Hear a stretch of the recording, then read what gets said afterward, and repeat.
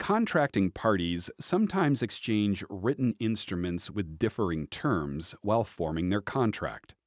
This is referred to as the Battle of the Forms. In VLM Food Trading International versus Illinois Trading, we explore how the United Nations Convention on Contracts for the International Sale of Goods determines what terms become part of the contract if there's a battle of the forms. VLM Food Trading International was a Canadian agricultural supplier. Illinois Trading was a United States produce reseller.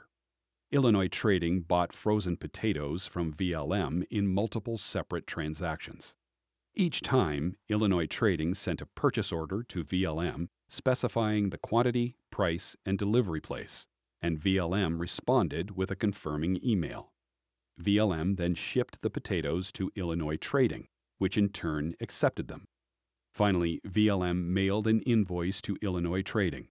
The trailing invoices contained a provision obligating Illinois Trading to pay VLM's attorney's fees in the event that Illinois Trading breached the parties' agreements. Illinois Trading paid the first 9 invoices but failed to pay the next 9.